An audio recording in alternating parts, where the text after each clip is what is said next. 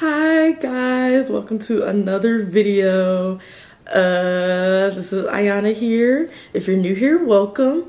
And if you're joining us, or me back again in this channel, welcome back. Let's just get on to the video. Let's go.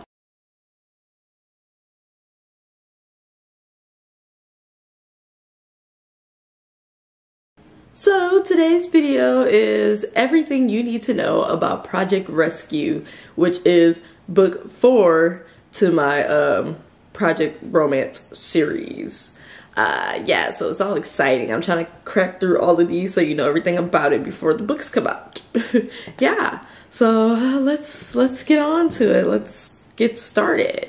So the title of the book is Project Rescue. You'll find out why when I read you guys the blurb. It is also a dual point of view like the rest of the books will be.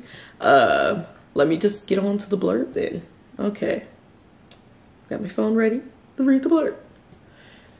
Reckless soccer star Sophia Mills celebrates every win with a party. For Sophia, this means finding a win whenever she can.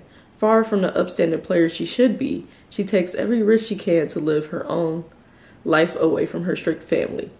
When Sophia's university team is invited to a tournament in Japan, the star soccer player can't wait. A free stay at her best friend's massive mansion in Tokyo makes the trip that much more desirable. This trip means true freedom for Sophia, especially when she meets Jiro. She becomes deeply interested in the Japanese auto mechanic. His own family has a strict code, but it isn't the kind she's used to. The Takahashis are dangerous, with ties to one of the largest gangs in Japan. Sophia is undeterred when she discovers Jiro's secret and brashly uses it to blackmail him into spending time with her as a guide. Sophia's wild days could soon catch up with her, and Jiro's ties to his estranged family may not be enough to save her. And that's the blurb! Oh my god! My friend Myra was like, that's the one she's most excited for because she has like a fat crush on the male lead, Jiro. It's kind of funny.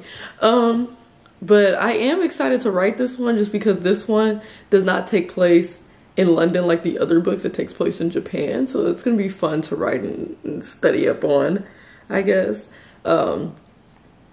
Story is just gonna be really fun to write because she's a different kind of character than the previous 3 main characters, and that's gonna be great. But let's start talking about Sophia. So Sophia in the book, she's 19. She just finished her first year at college. She's just having a great time.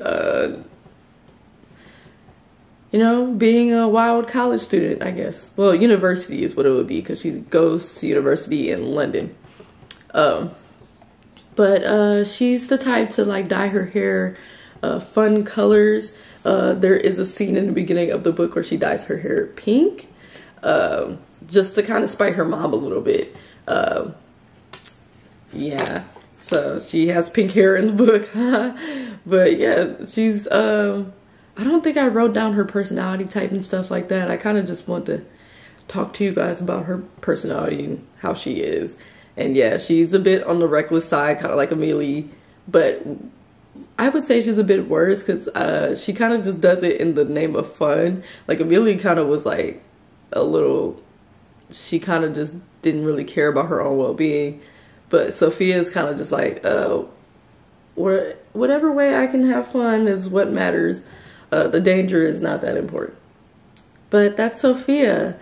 And then on the male lead character, Jiro, he is an auto mechanic. He fixes cars, things like that. And he, you know, tries his best to stay away from his family because his family are, yeah, they